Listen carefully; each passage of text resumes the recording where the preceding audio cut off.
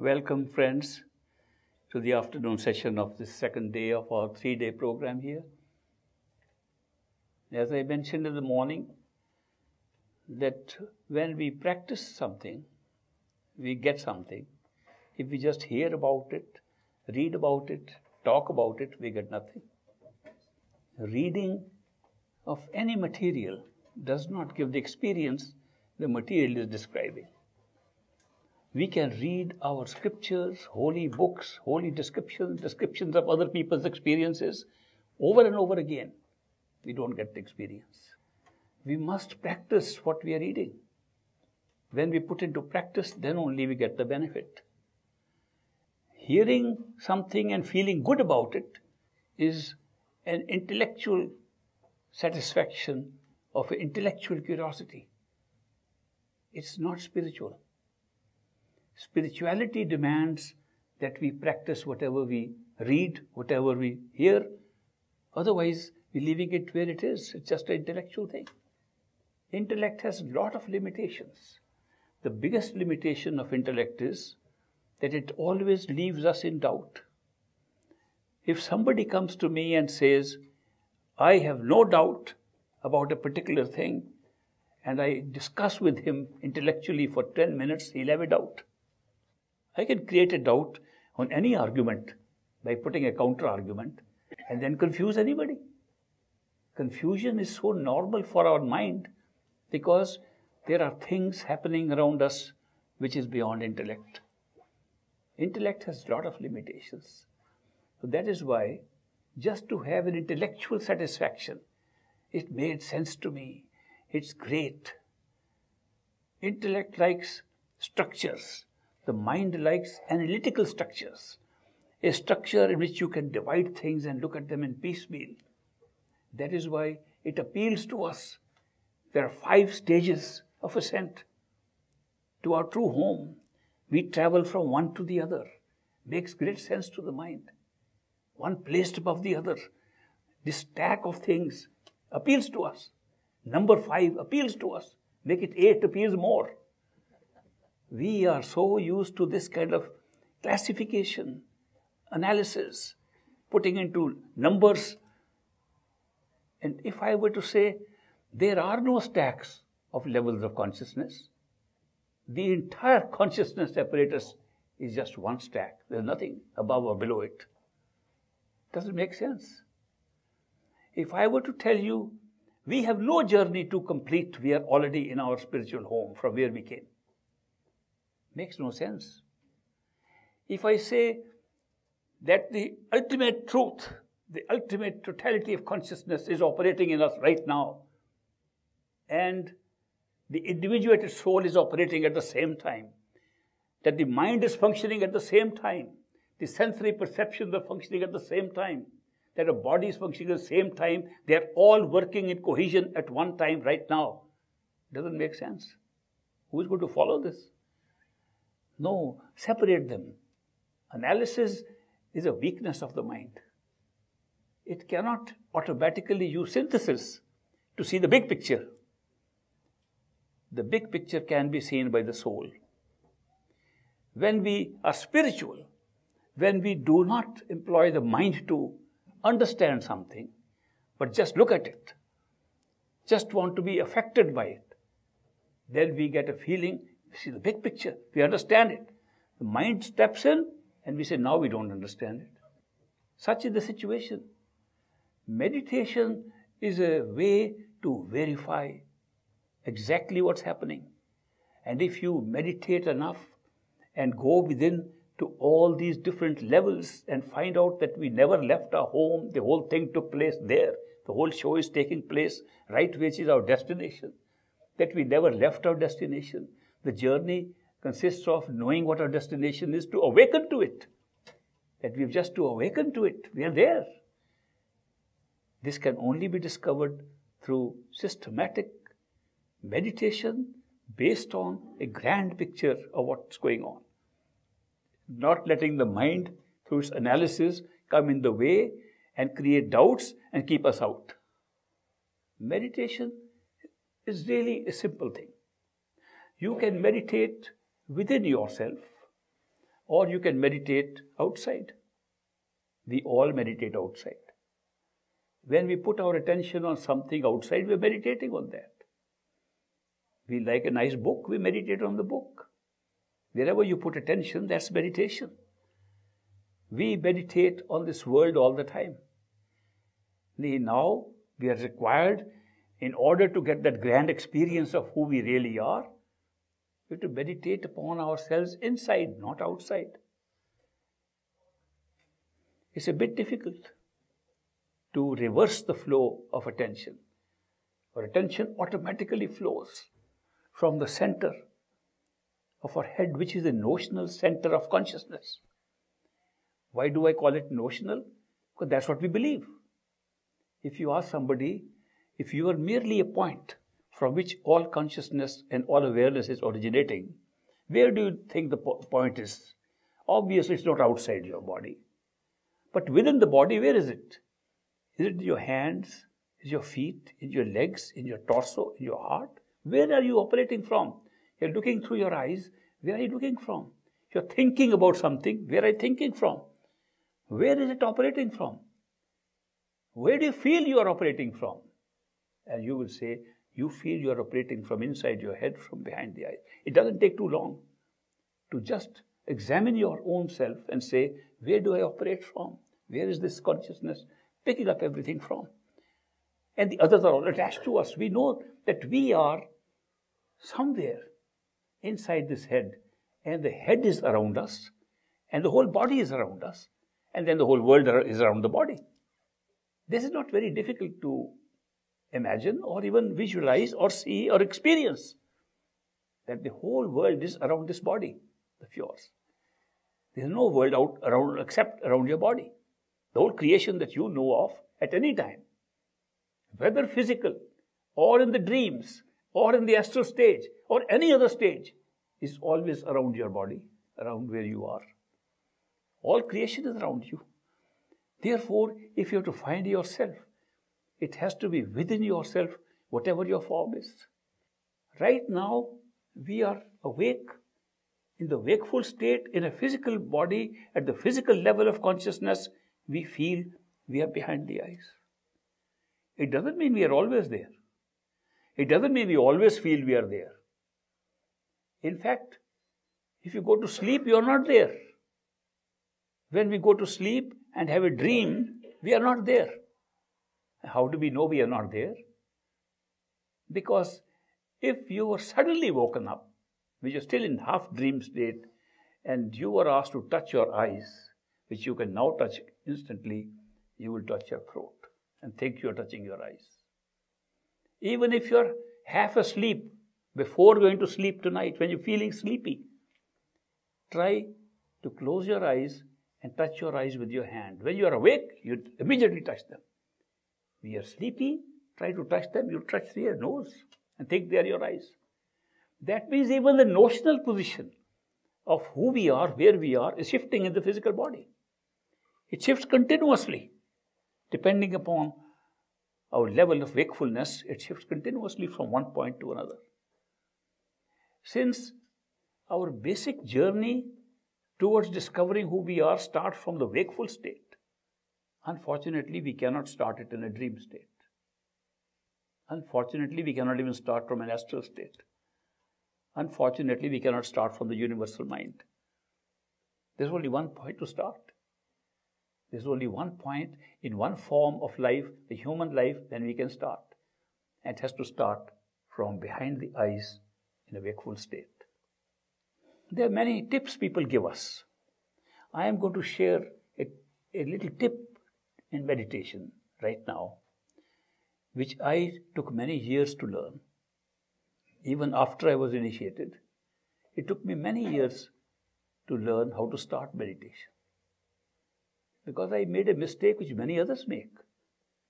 That meditation consists of closing your eyes, watching the darkness in front of you, repeating words, and waiting for a sound or light to come. You can wait for a long time. What you are staring at is darkness in front of you.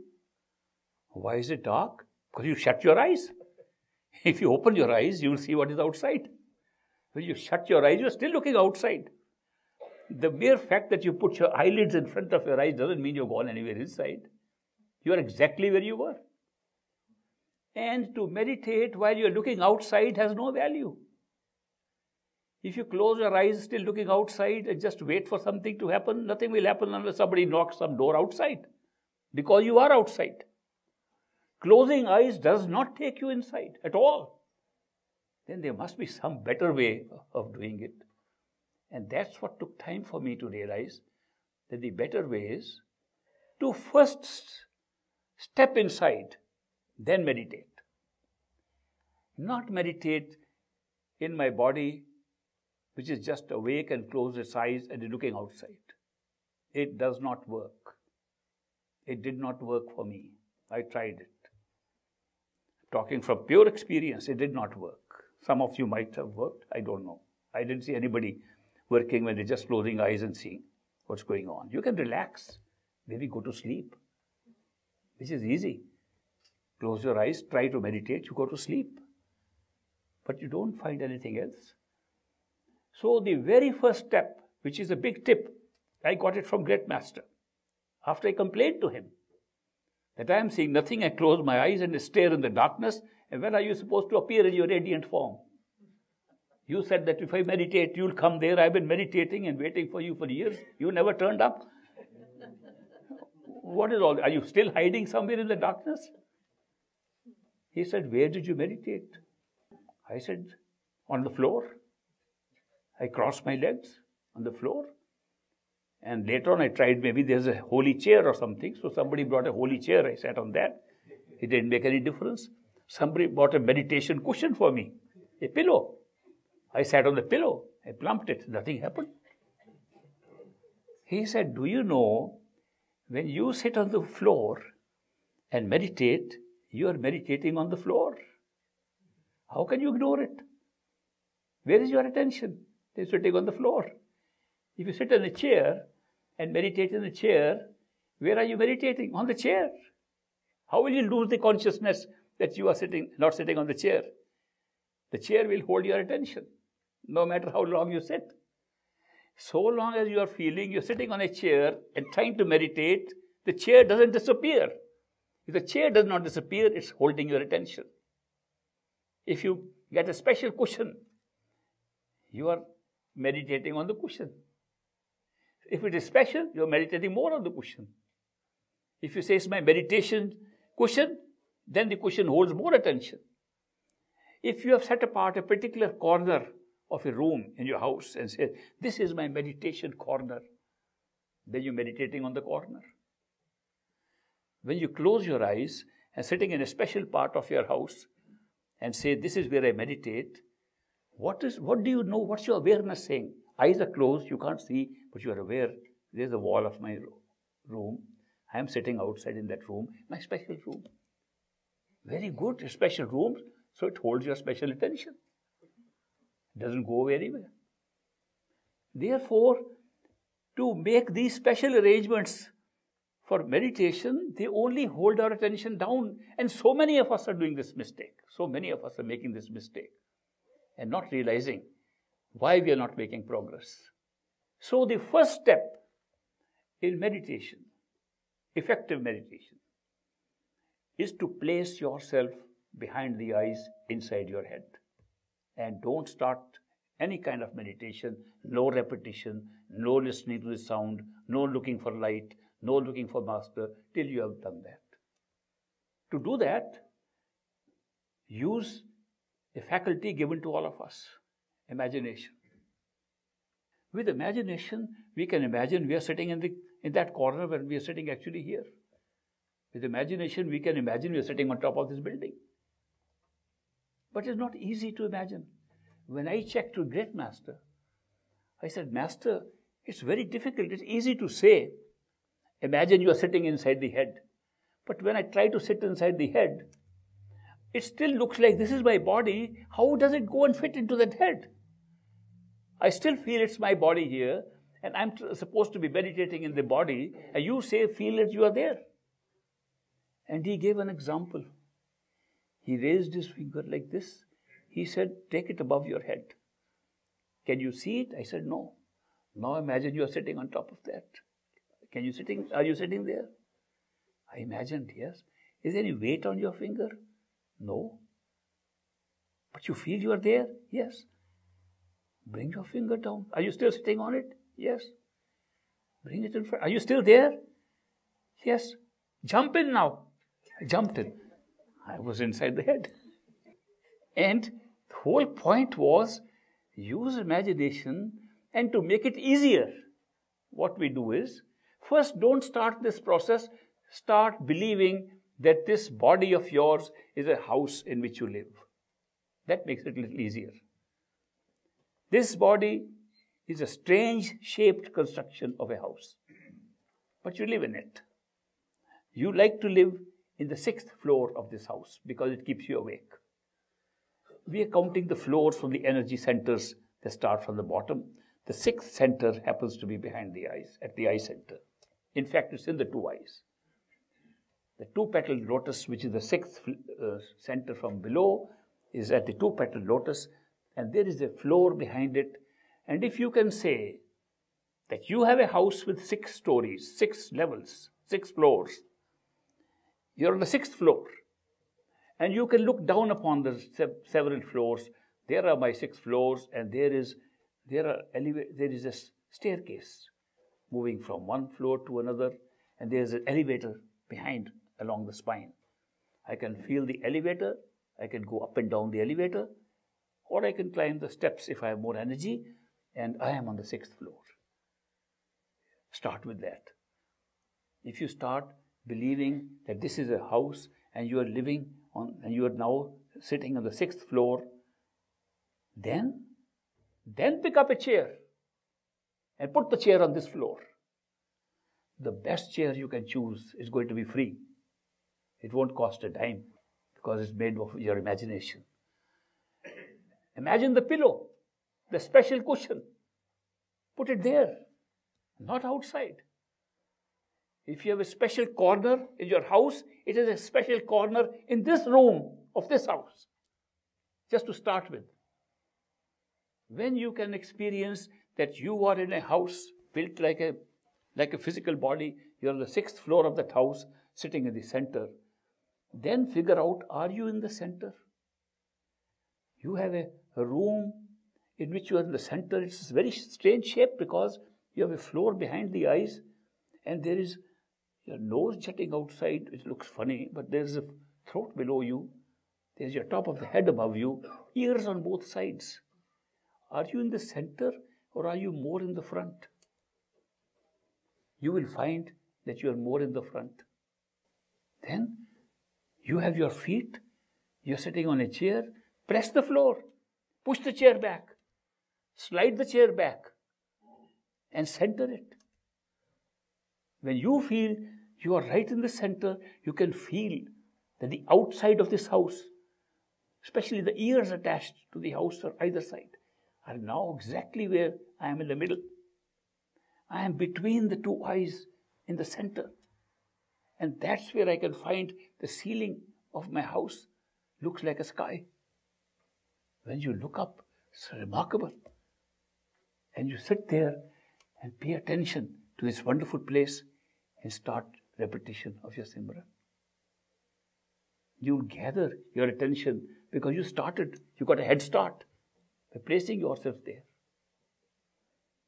Then when we repeat words, the mantra given to us, the Simran given to us, the words given to us for repetition, are not to be repeated like a parrot. They are to be repeated to draw attention to those words, which means every word should be spoken in such a way, deliberately, every syllable can be heard. It's more important to hear the words that you're speaking than to speak them. To speak the words is not so useful as to listen to the words. And the reason is very simple. In our head, in consciousness, there are 2 faculties operating simultaneously. The faculty to speak in language, in symbols, in pictures, which is being performed by the mind. And the faculty to listen, to see, which is being performed by the soul. Both are together, knotted up together. Cannot distinguish which one is which till we go further up. Mind, soul get knotted up so strongly that we do not know who is speaking, who is listening. The truth is, the mind always speaks, the soul always listens.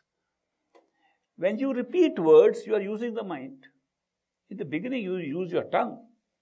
Even the tongue starts moving when you start repeating the words. But in due course of experience, with some practice, you are able to make the mind alone speak it without involving the tongue or the rest of the vocal cords.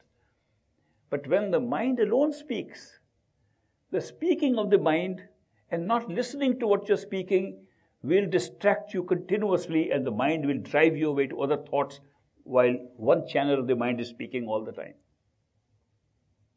Have you ever noticed that when you repeat the words, at the same time you're thinking of everything else? If not everything from outside of yourself, at least you are saying, am I speaking sufficiently rightly? Am I speaking loud? Should I be slow? You're making commentary on your speaking at the same time while you're repeating the words. Who is doing that? Who is the commentator coming on top of the one who is doing Simran? The one who is repeating the mantra? The commentator is also the mind. This mind has a clever ability and tendency to develop several channels to speak. It will allow a local low channel to repeat words and use a finer channel to comment upon it and go outside and think of other things.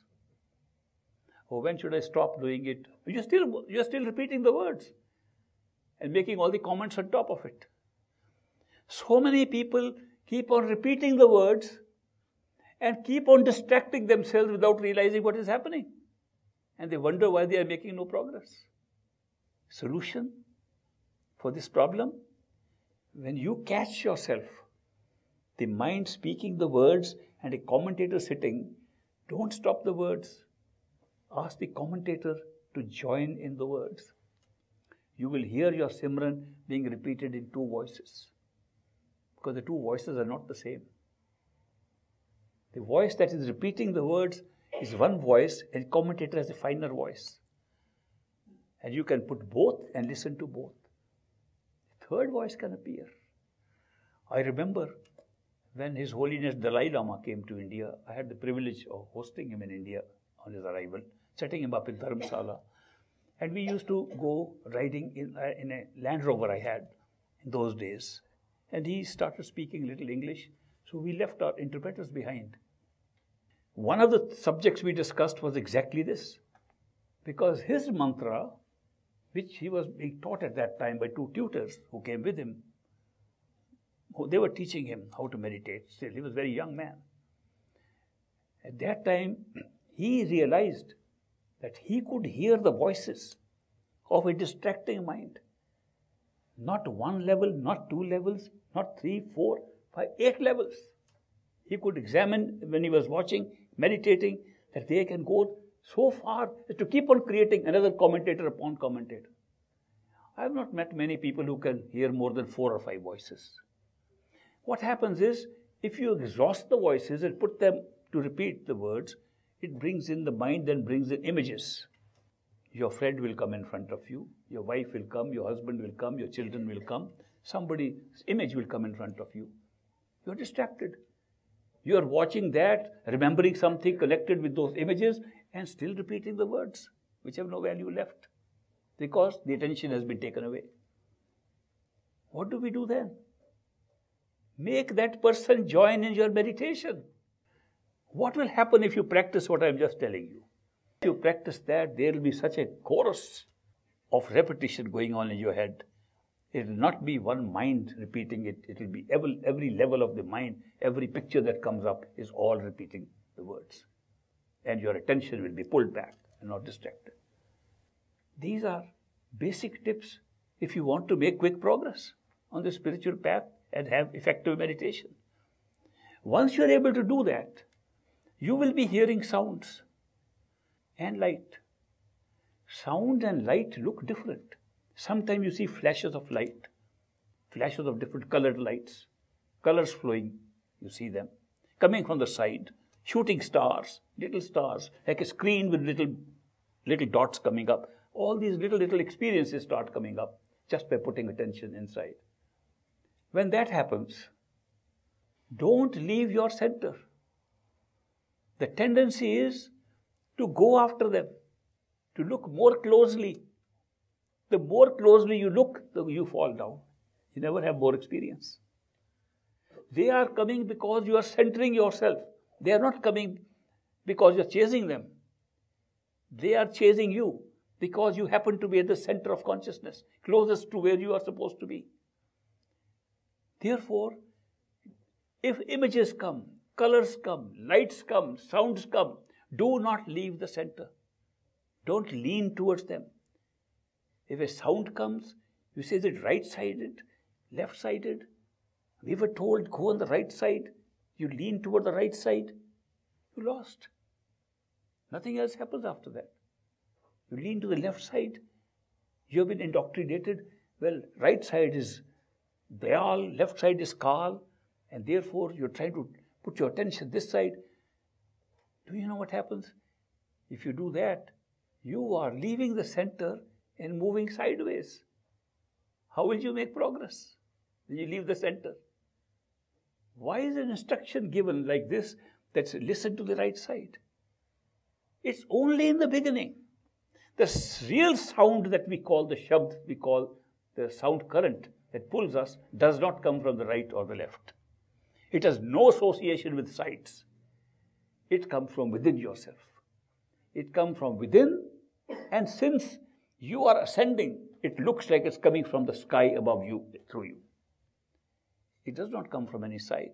So long as you are continuously trying to determine the side, you are putting your attention on the ears and not on your own self. Another mistake. So many of us make that mistake. The real sound will come from there. The sounds that we hear which have no pull are created by many forces in our body. So many of these sounds are physical. Even the blood moving through its veins and arteries creates a sound if you put attention. Even heartbeat can be heard.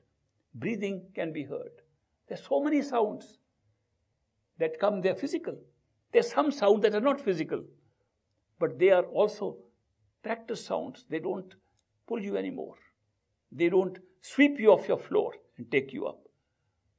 These sounds, at best, serve you to use your attention to listen to a sound. That's it. But that's good. That's good to practice with any sound that you can hear.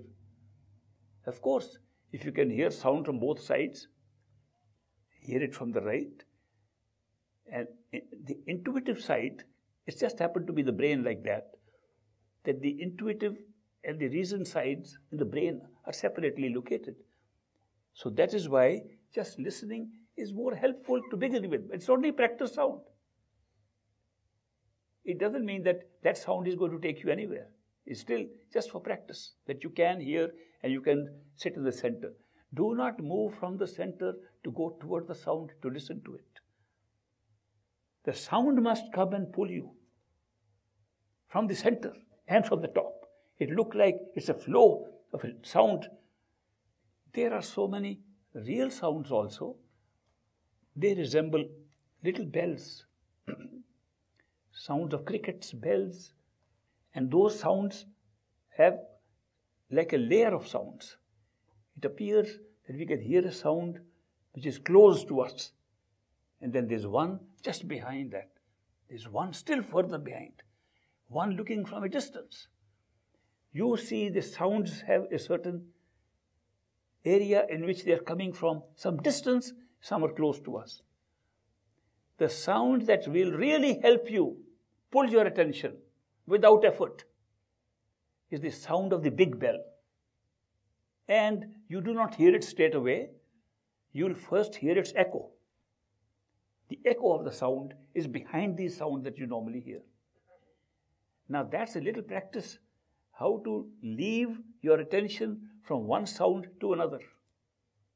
You listen to one sound, you can see there's one in the background. to jump from that to the background sound and then to the other one brings you to the bell sound. If people didn't tell me this, if Master didn't tell me this, I was going on listening to practice sound saying I'm hearing the Shabad all the time. What kind of Shabad was that? I had no pull in it. That I was going on listening automatically. Some people were not sure if my eardrums had some problem, that I was having this sound. But the sound that pulls has a power that it sweeps you off. It has a pull because it's indeed the sound of consciousness. A very important point. What does the sound represent? What is the sound? Why there is a sound? The sound is a manifestation of consciousness, the self, and not of the experience of the self. All other experiences are not of the self, but experiences which the self is having as an experience. The sound manifests to show you have the experiencer also. The sound that pulls you is the manifestation, an audible manifestation of who you are, of your own consciousness. And that is why when that sound is heard and pulls you, you are pulling yourself to yourself, which is the very purpose of meditation. Listening to that sound makes you forget where your hands and feet are, makes you forget where your body is faster than any other method that I know of. The sound also emanates light. We are not used to accepting that sound and light are the same thing because our sense perceptions don't recognize like that. One is a function of the eyes, one is a function of the ears. We have divided them. We cannot assume or even imagine that sound and light are the same thing, but you can experience it. You can experience that the radiance that comes from the sound is the radiance that comes from the light. And therefore, later on, they become one completely. And you can't call it sound, you can't call it light. What do you call it? Some kind of a radiance, some kind of a resonance. It's a lighted resonance, luminous resonance, which is again a representation of our own consciousness. Why is this sound so important and why should we listen to it is because it is connected at all times with all levels of consciousness. Nothing else is. When you move from one level of awareness to another, like you wake up from a dream, the dream ends. There's a big break between the dream level of experience and the wakeful level of experience. When you wake to the next level, the experience is totally broken, separate. There's no connection between the two, except some connected memories and some people who appear in both states of consciousness. But the sound is a continuous state from the physical human state and continuously connects you to totality of consciousness without break. If you were to realize it, this is the power of the sound that I am listening, and latch on to it. And latch on to nothing else. There's no way anything can stop you from going to the top. The experience will keep on changing around the sound. Sound will change in its audible state, in its the way it sounds. It will change. Ultimately, it won't look like sound, it's still sound. And you will know it's the same thing. But ultimately, it will take you to new experiences continuously. Therefore, the royal road to your true home is the sound current that emanates from your true home and continues to be here because it is carrying consciousness with it. It carries consciousness, it carries the soul, the real nature of the soul with it. And therefore, that sound, it has been described in so many ways. We don't know if we should call it sound. What should we call it? It's a creative power that starts from totality, creates every level of consciousness, every level of experience. What should we call it? They have tried to call it by different words. I know in the Bible, in John's Gospel, they call it the Word. In the beginning was the Word. And the Word was with God. And the Word was God. What more do you want to hear? Word, W capital. was in the beginning. Before we talk of God, we talk of Word. And Word was God. That means ultimate creator. When I looked at the American Columbia Dictionary to see, do they describe the word in the dictionary? So I opened up and saw the word with W capital. Word means the Bible.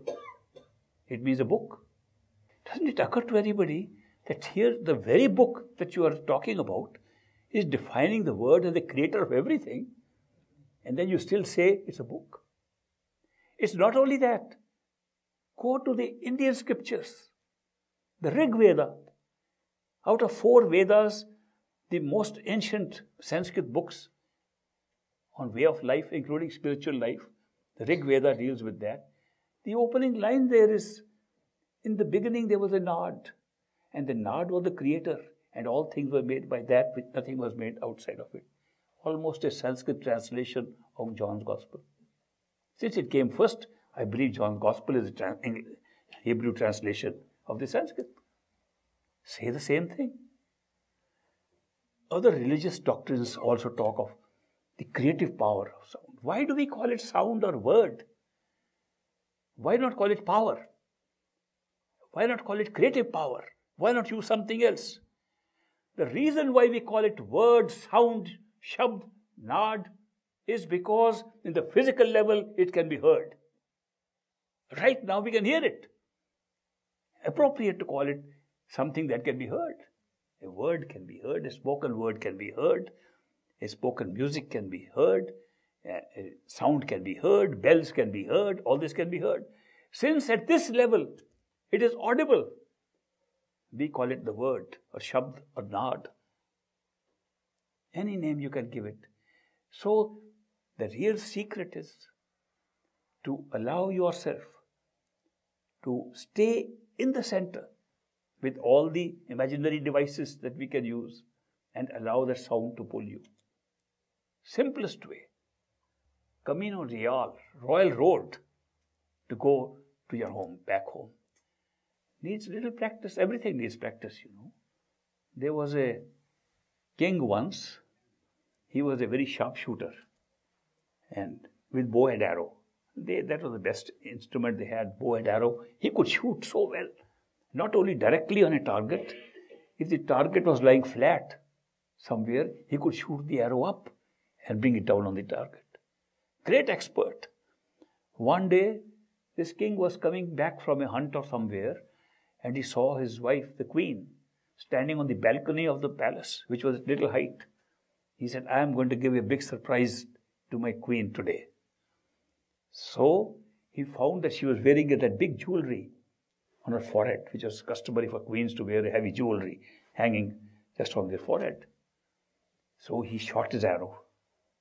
An arrow was so accurately shot, it went up and took the ornament out and dropped it down. He walked up to the balcony, said, my dear, you are not wearing your head jewelry today. She said, oh, might have fallen somewhere. He said, look there, my arrow is right in your... See, he thought the wife will exclaim, you are great. She said, that's not a big deal. By practice, one can do anything. He was so upset, as kings used to get upset in those days. He said, you don't appreciate what I've done. You don't deserve to be my queen. He'll banish you to the forest. He called the guards, take her away, and throw her into the forest for lions and others to eat her up. Queen was banished. When she went into the forest, all the animals looked at who has come now. And there was a big elephant, she-elephant, was giving birth to a baby elephant. And as the little baby elephant was born, this girl loved that little baby elephant, took the baby elephant to the stream and gave a bath to the baby elephant and played with her like this, the baby elephant, and put it down on the feet of the mother elephant. Mother elephant looked very pleased, wagged her ears, wagged her tail, and felt happy. Every day, this girl would now bathe the baby elephant, and the baby elephant becoming bigger and bigger, she didn't realize. Every day, her muscles grew along with the baby. One day, the baby was like an elephant, and she was playing with him. Some visitors who were shooting a movie or something for a play. They came to the forest and they saw a woman carrying an elephant. They couldn't believe it. They said, how can you do this? She said, no, I have been doing this. This is my baby. This baby elephant I have been bringing up like this, so it's not a big deal. They said, come on, it's a big deal. Come and operate in our entertainment company. You'll make a lot of money. We'll buy you new clothes. We'll take care of you. They took her into the city, and she became an entertainer who could carry an elephant, big elephant in her hands. Everybody was surprised. The king heard about a woman who can carry an elephant. He said, let's have a show in my palace. So he held a show in the palace. And the lady came and lifted the elephant.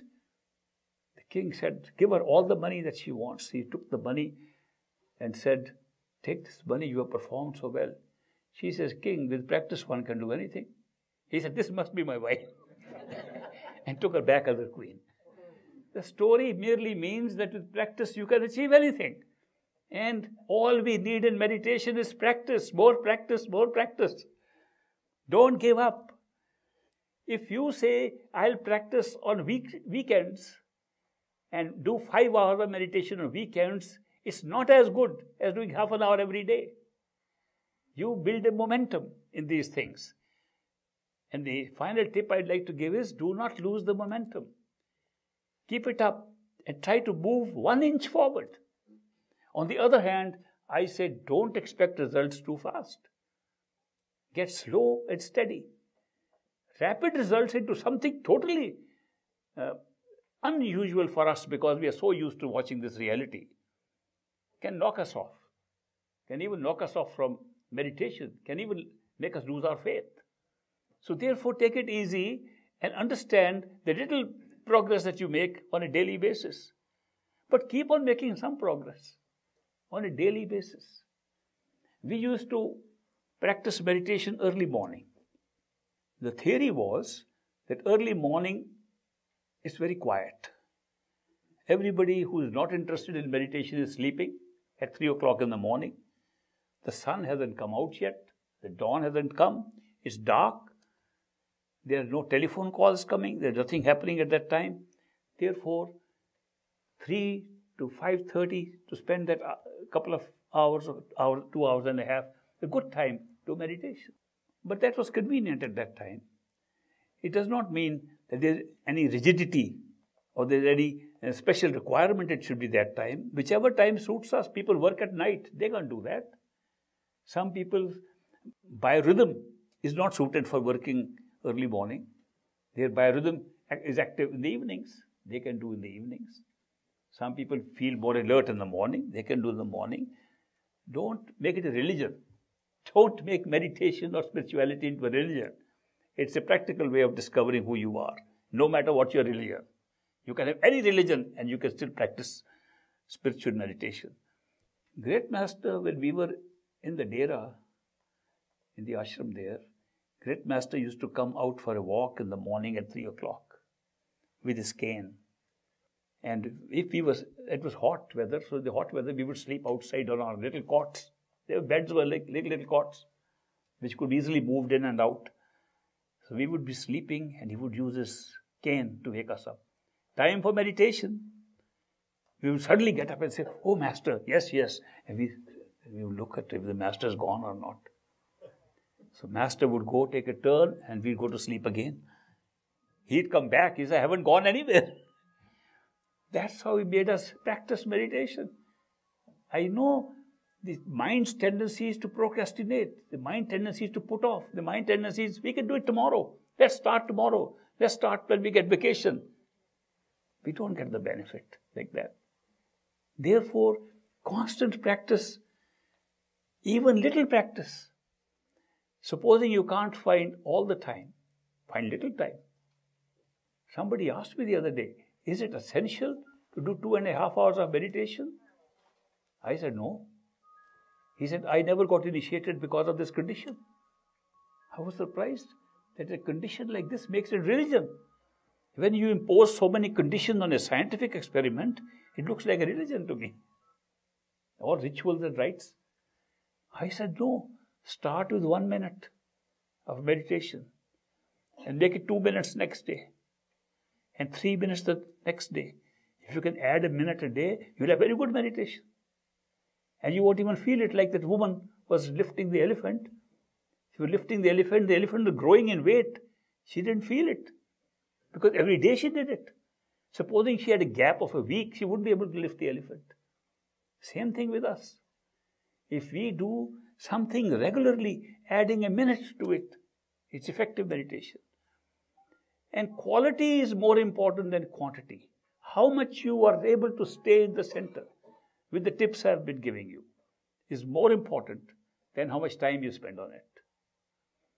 And then you will notice, as I have noticed, you will notice some days you feel good about meditation. It's good meditation, your mind was so alert and you were able to hold on. And some days are so confused that you can't meditate at all. Your mind is just running around. This is natural. It is natural because it's biorhythmic. Our biorhythms move up and down, and the biorhythms are also affecting our meditation, our clarity for doing things, they affect them. So don't worry about them. If they come good days and bad days, it's just a sine curve. Everything is happening according to sine curve. The whole life is a sine curve. The whole life is ups and downs. It also applies to meditation. Don't give up because of that. That now I'm not feeling, maybe I'm going wrong. What happens is, in regular meditation, supposing this is a yardstick of your meditation in front of me, a line I'm drawing here. And it goes up, goes down, goes up, goes down, which is normal. With practice, what will happen will be ups and downs will not go away. But this whole bar will be raised like this. So every time the up is higher than the previous up, the down is less than the lower down. That you will start experiencing. That's normal. So you make progress. And have patience. Don't be impatient. We have waited for such a long time for this opportunity to say, I have made no progress in 2 months or 3 months. This is not that kind of thing. This is a lifetime of opportunity. Lifetime of getting something so real. So impatience does not fit in with this kind of meditation. So patiently do it every day. See new progress is added to it every day, little by little. And you will eventually have complete success. And you will feel so happy and contented. You will see the world very differently. You will see exactly how it's constructed. You will see how this system of projecting outside, what is inside, where the projector is, that creates all images around us. You will see how karma works. You will see how people who come in one life, another lifetime, there's no connection between them. It's all your own mind creating everything. You will see how karma works internally and not externally. That we see the same people again. They are not the same people. Every person who's there is having its own universe. You'll see all that. Oh, your whole outlook changes on everything. And you feel you are on top of the world. A certain kind of contentment and happiness comes in you. A blissful state comes in you, which ultimately never allows you to bother about anything. You remain on top of the world. You remain in a constant state of bliss. Not that once in a while you get it. Your whole life changes to something where you can enjoy every moment of life. You can watch every situation very differently and laugh at it also. It's a worthwhile goal. I hope some of you will try this. I tried. I'm very happy. I succeeded. I hope you will too. My master told me, great master told me, when he initiated me, I am giving you that which I got from my master. I am sharing that information, that knowledge which I got from my master. It has worked for me. I hope it will work for you. If you find something better than that, go and take it. He didn't stop me. He didn't make his teaching a cult. Now you're trapped by me, you can't go anywhere. He said, explore. Go look forward and find anything better. And if you find something better, take it. Don't come back to me to get my permission. Permission granted in advance. I took him very seriously. I went out of my way to find out if there was something better. I was not waiting for something to come. I said, I have to go out. He challenged me. It's almost like a challenge. Go and find something better. I have to find something better. But then he also said, if you find something better, come and tell me, so I'll also take it. These are great master's words. If you find something better than what I am sharing with you, take it, do me a favor, come back and tell me, I'll also go and take it. I spent my life looking for something better. Not only have I not found something better, I have not even found a description of something better. I have not even found somebody talking about something is better. So, I spent a lot of time, several decades now, in trying to find something better, and I couldn't find anything better. If somebody else came and told me tomorrow, there's something better, I'll take it. Under instructions from my own master. But I found, as we experience more and more, this challenge disappears. Because you find the root of all perfection from where the imperfection is being created. You go to the very root of creation. When you find the root of creation with clarity and with no question, doubt about it, with the certainty that comes with that experience, you can't know that there can be anything better. Because truthfully you discover within your own self, there is nothing better. Could be nothing better. If you could redesign the whole universe, if the whole universe was reconstructed, maybe something better could come up. But not in the construction of the universe as it exists today. Not in the creation that exists today. Go and verify it. I am saying nothing to you that is not verifiable. I am saying nothing to you that you cannot yourself check out. I have nothing special that you don't have. We all have the same apparatus in consciousness. We have the same apparatus for experiencing things. We have the same apparatus to go back home to our origin and to our true home. All of us have the same. Therefore, you cannot say that person is special, he got it. That tribe is special, they got it. That nation is special. That group is special. Nothing of the sort. All human beings are equally endowed for this. And this is a practice. It does not depend upon your color of the skin, does not depend on your religious background, does not depend upon your nationality, does not depend upon your gender, does not depend upon your age. It's open to all. So such an open thing is such a great opportunity. Try it. If it works, good. If it doesn't work, try something else. It's as open as that. I hope these little tips on meditation will help you. Let's try a little meditation ourselves.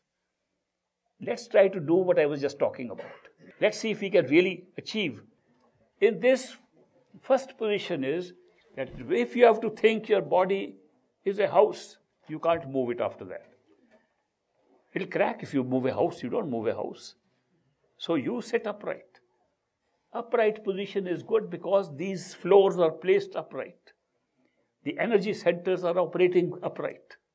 They are not operating the same efficiently if you lie down. Therefore, meditation lying down is not as effective as meditation upright. Therefore, sit upright in your chairs, on the ground, wherever you are.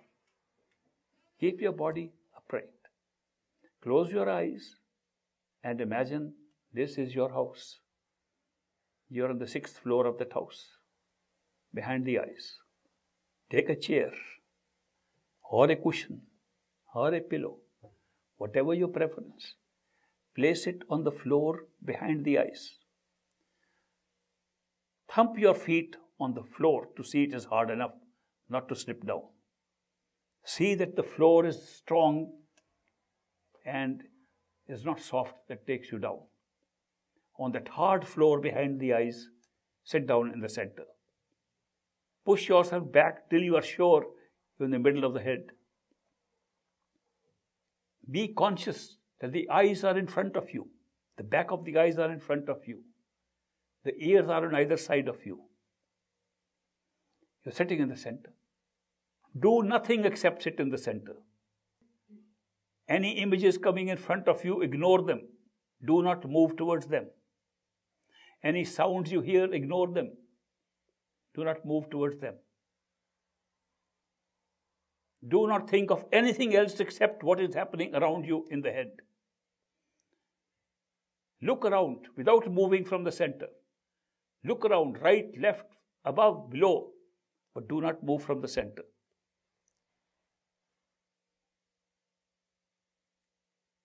Stay in the center. Don't think of anything else. Only where you are and what's going on there. Look at the walls of this room in which you are placed. Look at the ceiling. Look at the room expanding in size. Look how it's malleable, flexible.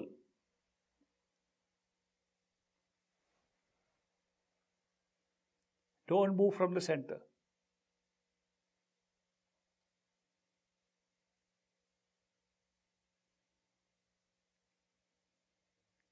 Those who have a Simran or a repetition of words available, start repeating slowly. Others just wait in the center. Very slowly listening to every syllable of the words. Strictly remain in the center. No moving forward.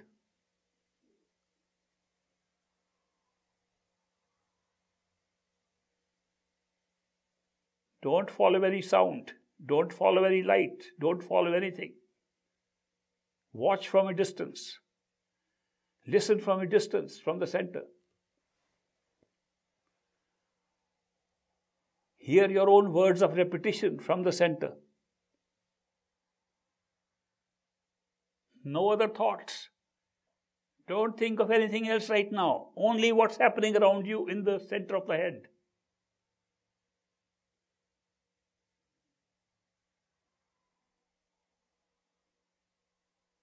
Any pictures come in front of you, watch from a distance. Don't move toward them. Any sounds you hear them from the center. Don't move towards them. No leaning. Only upright in the center.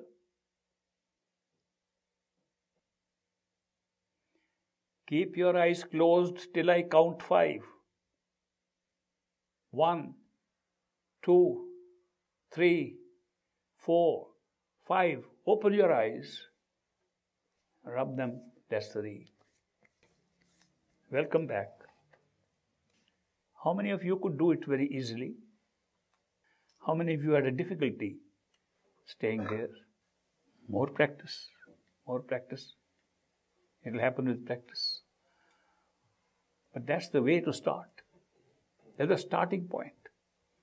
If you don't start from where I just took you, it may not work for a long time.